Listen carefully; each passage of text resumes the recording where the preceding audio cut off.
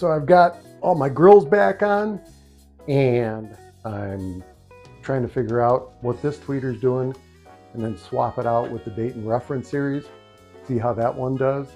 I'm still in the process of fine-tuning these for the final build, let's say. So I've got a fully assembled operational pair of speakers, but I'm at that point where now I'm really tweaking them. I play music over these speakers, so if you have headphones or an AVR, home theater system, stereo hooked up to your TV or whatever, yeah, those times when I'm actually playing the speakers, what you're hearing is the speakers just being picked up and recorded by my Pixel 7 phone. So sound quality, honestly, it hasn't been too bad. When I listen back to it, it sounds pretty good. It helps me tune them too, because as I bring the camera closer to them, you can kind of pick up subtle differences that you really can't pick up with your ear. So that's kind of cool too. But yeah. So I've switched over to the Pixel 7 mic from my lapel mic, and I'll go ahead and turn this on and see if we can't find some royalty-free music to listen to. I'm running everything off of this old NAD T757 receiver.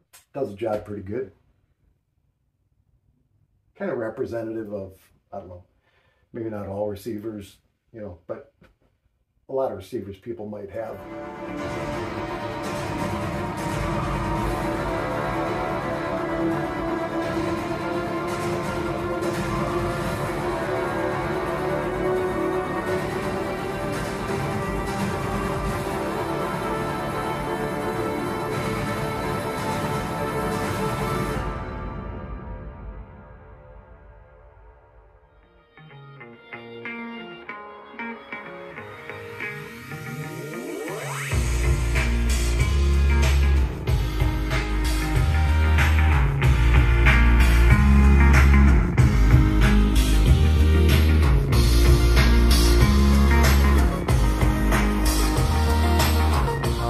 Basically, all I got to do, pull these tweeters out.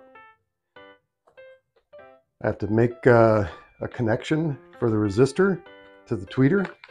I'm going to need to center that tweeter up on this hole, make sure that it can cover these screw holes. It's going to need 4 new holes, drilled in there for mounting it. So that's what's next. Let's get started.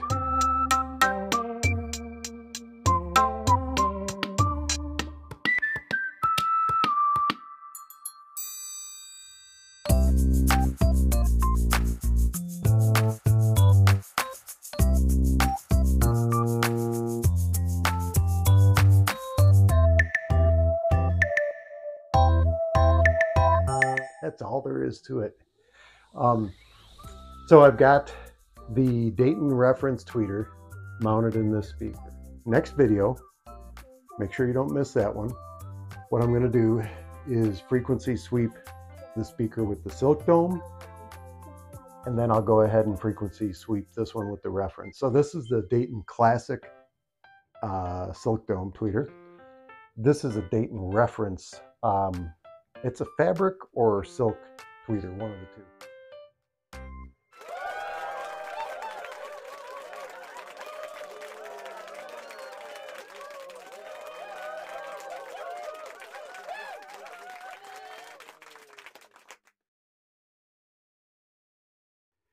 But I wouldn't let you go without hearing this for the first time with me. And that's another reason, if you're a first-time viewer, you want to stay tuned, because everything I go through for the first time, you're going through. I haven't heard this speaker yet. Let's turn it on and see what happens.